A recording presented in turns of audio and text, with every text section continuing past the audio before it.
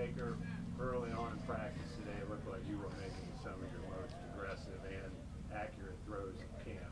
Is that a product of just 2 weeks into this now? Yeah, I think for me that's been a big emphasis is continue to get better, become more comfortable within this system, and start to learn these receivers really, where to put the ball for them, their tendencies, and just seeing their releases over and over. And some of that just takes time, and just got to continue to get better. And so for me, it's can't take any steps backwards. We just situationally we have to be better in the 2-minute stuff. We're working that. Obviously, our defense is giving us a hard time, but we got to be better on offense.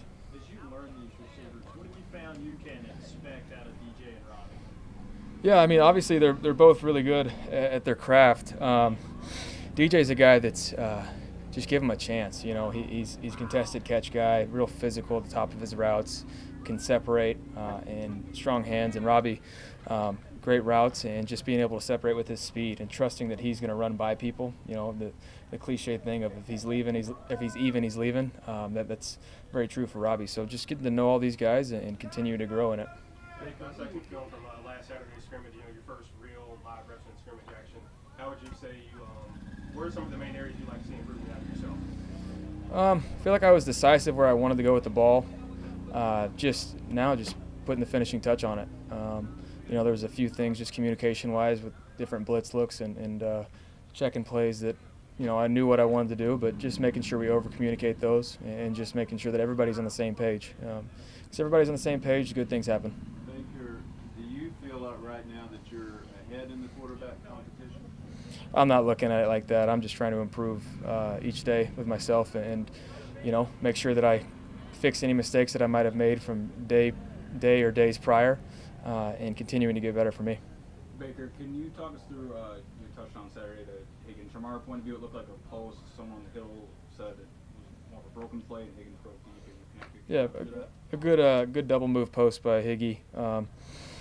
He put the finishing touch on it. Obviously, Coach Rule made sure that we're not sticking the ball out. A lot of people thought it was about his celebration, but no, he just got to do all the little things right, and that's what it's all about. Because even if that was a great play, somebody pokes at it, we're going to be hard on each other and hold each other accountable because that's how we lose ball games, and we have to fix it in practice, and that's the time to learn from it. What was it like seeing the red carpet get rolled out again here?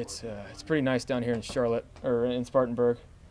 Excuse me, Shaq. I'm trying to be professional over here. Yeah. Hey, we're trying to conduct a nice business over here.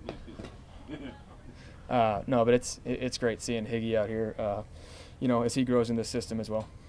Is it easier to be yourself out here 3 weeks into it than it was 1 week into this? Do you get more comfortable with the fellas? Absolutely. I think, you can't just come out here and talk unless you're doing your job the best of your abilities. And so for me, that's learning the offense. And for me, it's becoming more comfortable and not having to think so much so I can kind of let that personality, that competitiveness fly. And just trying to elevate everybody around us. That's the main job of a quarterback is to get the guys around him to play better and get everybody on the same page. Baker, is most of the install in your view right now, and how are you with digesting all that? Majority of it is. We still have a few more days of that, but it's been great so far. At this point where it's like little tweaks and stuff based off our foundation of the offense and just adjustments. So this is the time where guys we really have to nail down on not having any mental errors. We've been through some of these plays now like 4 or 5 times, so let's make sure that we got the right splits, we have the right routes, the depth, and just doing all the little things right. And that's what we need to harp on right now because in games, stuff's going to happen, but in practice, let's get the right look and let's do it the right way. Baker, Matt told us Saturday that probably this competition will continue through Patriots week. Is there a point where you'd like to see whoever's going to be the guy get more reps and have that ability to get the timing and rhythm down? I think, it's human nature to probably just want more reps.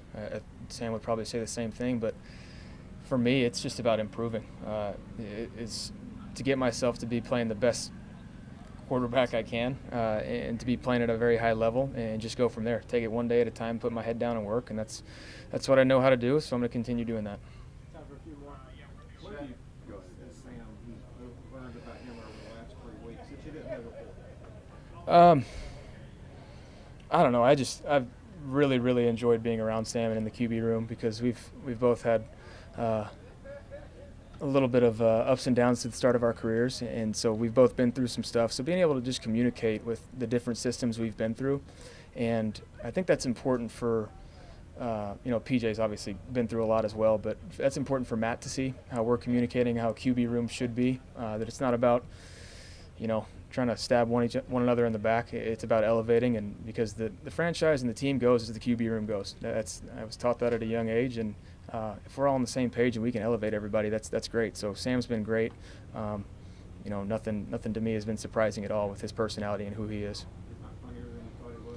He's got some sly comments here and there. He's very sarcastic, so his sense of humor is right in line with mine as well.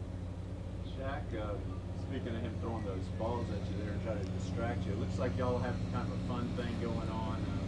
He says he likes a quarterback who talks a lot of mess. I mean, what percentage of Baker Mayfield are we seeing yet in terms of that side of it? It's starting to slowly come out. On the practice field, just trying to make sure I handle my business in the locker room and stuff like that.